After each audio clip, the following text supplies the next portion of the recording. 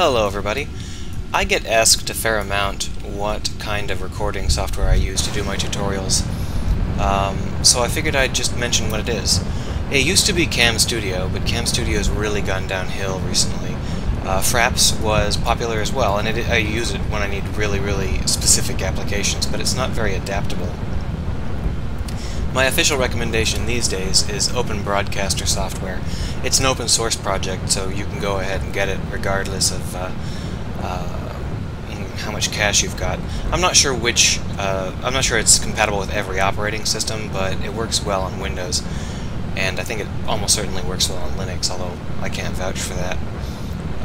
It's open source, so the interface can be a little bit clunky, but it's got everything I need and it runs really well.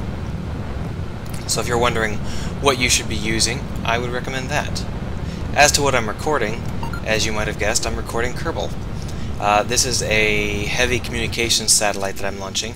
Now, I have a lot of constraints as to what I am allowed to do and what I am not allowed to do here in my particular version of Kerbal. I'm not allowed to use any struts, which makes it very difficult to launch things. I'm not allowed to actually broadcast science. I'm using a life support mod, deadly reentry mod, and a whole bunch of other things to make my life miserable, because Kerbal is kind of an easy game. So I struggle hard to find ways to make it more complicated, and I've found a whole bunch. This is a communications satellite. I don't have very much technology at the moment.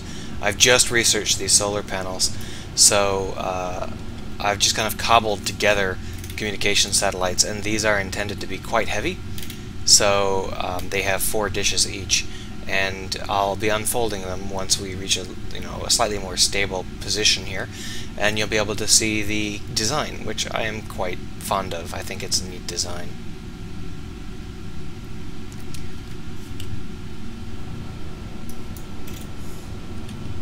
Alright, so let's unfold here. It's not triggering properly. There we are.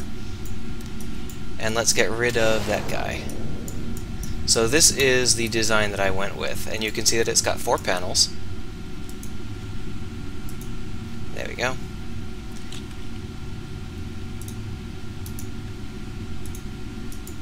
Yeah, it's got 4 panels, and that's enough to communicate with a triad of satellites and home as necessary.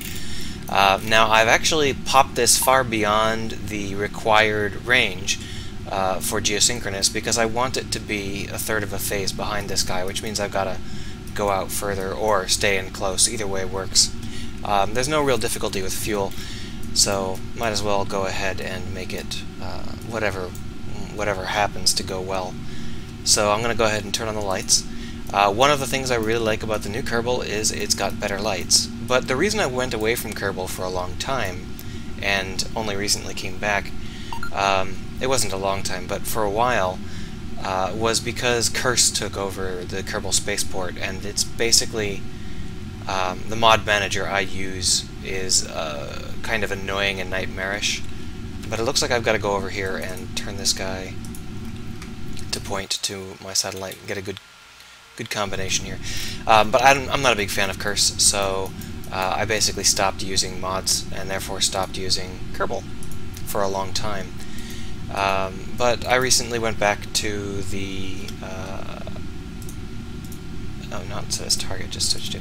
I recently went back to the official forums and downloaded some stuff from there, and that still all works fine, so I decided to give it a shot again.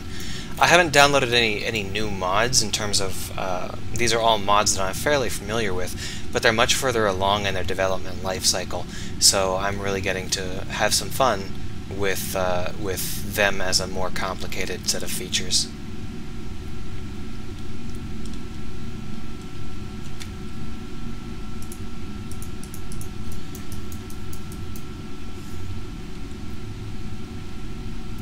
So right now we're just going to position this in orbit, and I'm afraid this isn't going to be very interesting. So if you wanted to stop listening now, that's all you really needed to see. I'm using Open Broadcaster software, and it works well, and I recommend everyone use it. if you run into problems with Open Broadcaster software being very slow on your computer, you probably won't be able to get anything else to work. It's not. There's nothing that is significantly less resource intensive as far as I can tell. So there's that. If you can't get Open Broadcaster to work, you probably can't get anything to work. But hey, maybe I'm wrong. You can go ahead and give it a shot and tell me what you think. So the range of geosynchronous is around here, in case you're wondering. I actually did a mistake though, and we're going to fall more than one phase behind, more than a third of a phase behind this guy. Oh, it might be good. It's pretty close. Look, it's going to be exactly one third of a phase. I didn't make a mistake. I did it wonderfully. So that's fine. What we're going to do is burn to circularize, and then we will be done. Of course, in Kerbal, there's always been a bug where in certain situations the satellite's orbits will be reverted, and no matter how carefully you've positioned everything, if it stops calculating things properly and just reverts your satellite, you're pretty well screwed regardless. So if that happens to you, this will be worthless. So I usually have someone running around in an inner orbit that'll catch up. And I also make sure to have a little bit of spare fuel so that I can reposition these as needed. As you can see, this design here, I'm going to turn off the lights for a second.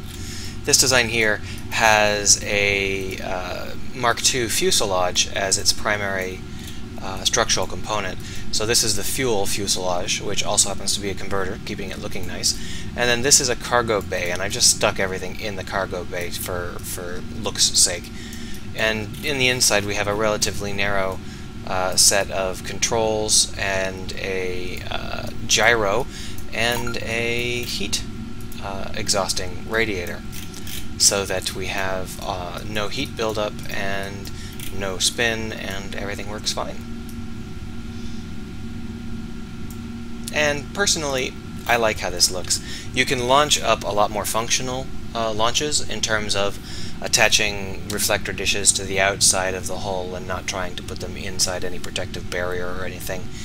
I really prefer to play Kerbal as if it had dangerous launch mechanics, which is one of the reasons I don't use struts, but it's also the reason I tend to try and tuck things away and then deploy them when I reach deep space. Alright, that's it. No real content. Sorry. Just a random video.